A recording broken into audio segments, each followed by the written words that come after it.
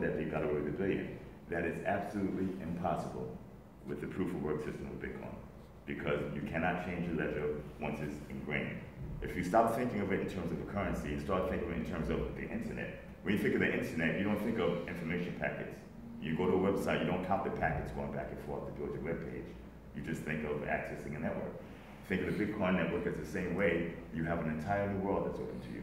Now, as for fluctuations, there are many ways to counter it. The application I just sent around, it does virtual digital swaps. You want to lock in the price, you find somebody who wants to take Bitcoin price volatility, consume it, you want to sell it, you want to lock in the price to €1 or $1, you simply do it, now the Bitcoin is locked in. To address, to address his two concerns, I have it all built in. Okay. To address his two concerns, okay, he has a network, the exit node. Okay, number one, that's assuming that Bitcoin is not considered a medium of exchange itself. Okay, Bitcoin does not have 12 years of history. The white paper was introduced in 2009. I think it started being traded and mined actively in 2010. So you're talking 4 to 5 to 6 years of history. Okay, if that long. Okay, it became mainstream about 1.5 years ago. Barely mainstream. In other words, mainstream is you have more than 14 propeller heads who know what it is. That's what I consider mainstream. Google Trends. Yeah.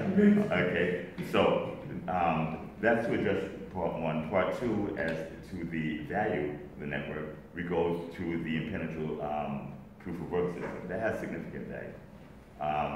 And the risk at the exit node, if you do have an exit node, yes, you do have risk, you do have some counterparty risk just at that node. Even if you accept that, compare that to the legacy system that you have today, each and every single node has significant bilateral counterparty risk, credit risk, default risk, etc. So instead of having to rely on one bank going bust, you have to rely on that bank's custodian, you have the clearing agent. How many times has that happened? It happens. The way you're saying, first mainstream, how many people own Bitcoin in this room? Talking about mainstream. So okay. 3 people is called mainstream. Okay, but okay. It's not, you're still thinking in terms of currency. It's irrelevant. How many people in this room own internet service? No, internet is different. So you no, it's not. No, it's not different. Bitcoin is an internet? That's Reggie's point. Yeah. My point is, internet is not different. Bitcoin is a protocol-based platform. Right. Internet is a protocol-based platform.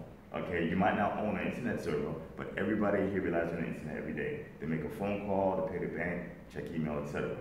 It's my assertion that everybody within 3 to 5 years will rely on a Bitcoin network as well. When you get in your car, you start your car, if you want to buy gas, you'll tell your car's computer, I want to bid on the price of 10 gallons of gas.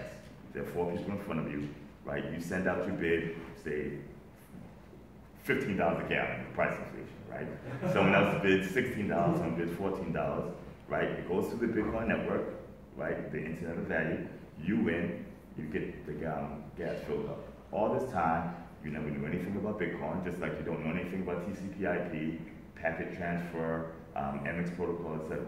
But it allows you still to use the email, to surf the web, to watch YouTube. The technology is always going to be convoluted for someone who doesn't know it very well. But that doesn't mean it doesn't go mainstream. Almost every mainstream service that you use is built on technology. Most people have no idea how it works, and they don't care. That's all. Okay, let's talk about internet and Bitcoin. Let's that there are 21 million potentially Bitcoins that are going to exist by 2040. I want to finish on this point. So how can okay.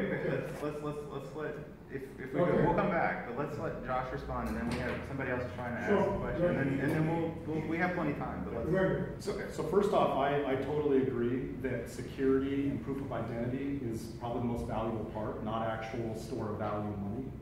So that's been my issue, is the store of value, because I think that